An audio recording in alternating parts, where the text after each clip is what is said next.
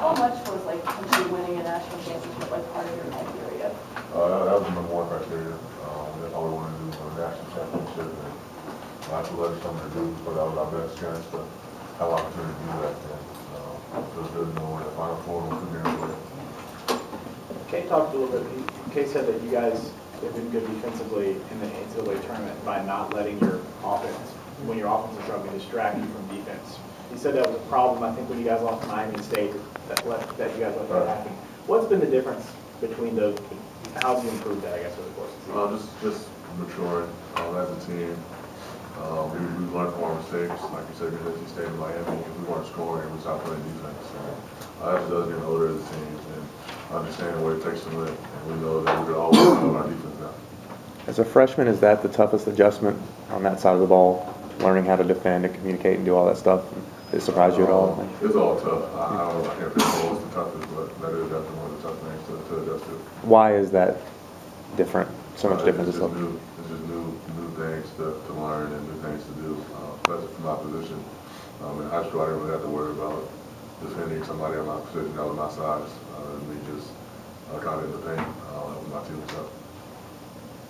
What impact did the fact that you played Michigan State for so long ago have on your preparation for this weekend? We got better when we played Michigan State, and they did too, even though they lost. They're a different team, and so are we. So that's just a game that was part of our journey, and it's going to be a new team we're playing this Saturday. So looking forward to it. Johnny, talk about journeys. As a guy who has dreamed about playing this tournament and winning national championships, getting to Final Fours, has this been what you expected these last couple of weeks, or have there been anything that surprised you about the journey? You just don't realize, you don't see all the things going behind the scenes. All the ups and downs leading up to the Final Four. It's kind of like a roller coaster ride for us this year, and it's just made us stronger. So you always see the glory, and that's what you always imagine as a kid, just being able to be at the big stadium. But there's a lot of stuff that goes into it. When coach is recruiting you, how much does your goal of maybe one day playing in the NBA, those types of things, how much does something like that get discussed between you and coach during the recruiting process? Very little.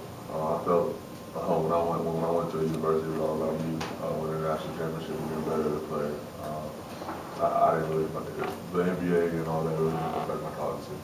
But I mean, with coach, though, I mean, it's not something that's even really discussed much, or? Not too much. I knew going into Duke, he's coached a lot of unique and great players. So that definitely helped me to do knowing that he's coaching the best of the best, and I feel like he gives that level. Did you know before the season that your dad and your uncle and everybody would travel to as many games as they did? Was that something you guys had talked about or planned, or did they kind of surprise you when they keep showing up on the road? I knew I supported my dad and my entire family was. I knew they would come to the majority of my games. It's great to have them at as many games they've been to. I think the only game that surprised me was Syracuse, when we played at Syracuse. I didn't know they were coming. My dad told me he wasn't coming, and during the game I heard his voice, so that was pretty cool. How many games did they miss? Did he miss? I'm not sure. Not that many, Not that many. Maybe 4 or 5, not too Has many. he always made shirts like that, or is that something new this year? Something new this year. In high school, he was my coach for my junior and senior in high school, so I was telling I'd be a professional if he wearing a shirt. I'm sure he would have liked to, but he's wearing a suit. Do you kind of look up into the stands before a game to see what kind of shirt he's wearing, or do you know ahead of time what he's going to be on? I don't know. I think he had so many different shirts, and my uncle and my aunt, and I think my sister is bringing one down in Indianapolis. I think they kind of ruined it for him. I think he's bringing a shirt with like me and diapers, so that should be a cool shirt to see. Other than the diapers, you like them? I enjoy them. They're pretty cool. I'm getting used to them. What do you see from Marshall in practice? He goes against you a lot, and he works hard according to coach and does everything that's asked of him, right. But it doesn't necessarily mean he gets a lot of playing time or people see his good moments. What do you see from him and how he works, and what does that say to you? He's a consistent hard worker.